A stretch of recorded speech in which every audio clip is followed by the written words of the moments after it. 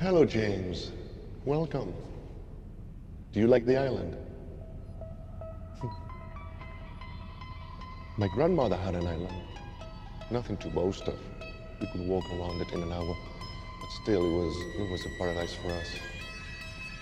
One summer, we went for a visit and discovered the place had been infested with rats. They'd come on a fishing boat and gorged themselves on coconut.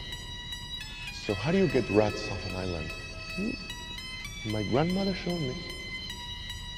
We buried an old drum and hinged the lid.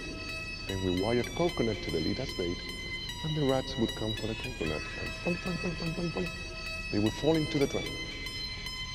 And after a month, you've trapped all the rats. But what did you do then? Throw the drum into the ocean? Burn it? No. You just leave it. And they begin to get hungry. And one by one,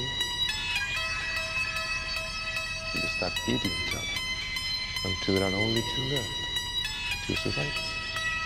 And then what? Do you kill them? No. You take them and release them into the trees. But now they don't eat coconut anymore.